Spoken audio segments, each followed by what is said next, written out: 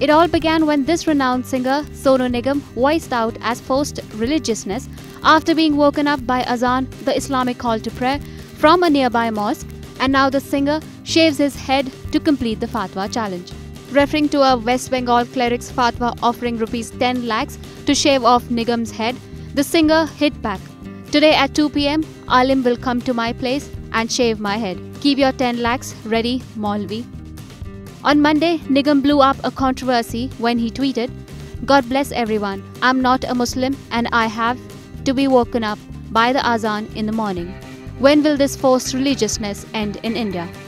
He was trolled by Muslim community members and organizations with protests and some planning to move court against him.